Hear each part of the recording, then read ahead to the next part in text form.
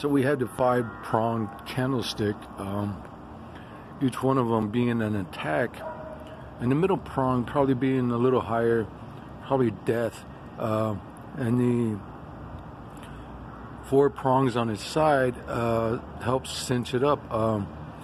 You demoralize, and then it's harder to get them to move with you, become your family. Then you're with them, you're surrounded by them. And then the other side of the candlestick is, what do you call it? Religion, becoming a religious leader. You can always make a religion and become a leader, and you can get into politics, which is harder. So one is easier, and then the next one is harder on the other side. So you get them all together and you cinch it right up, right into death.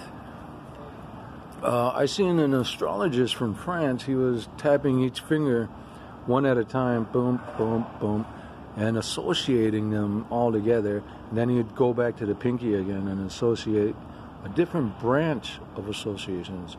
I didn't catch how they were deep.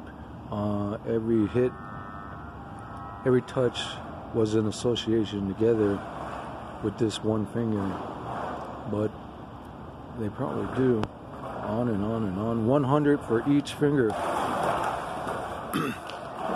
100 ways to do each of those things for each prong.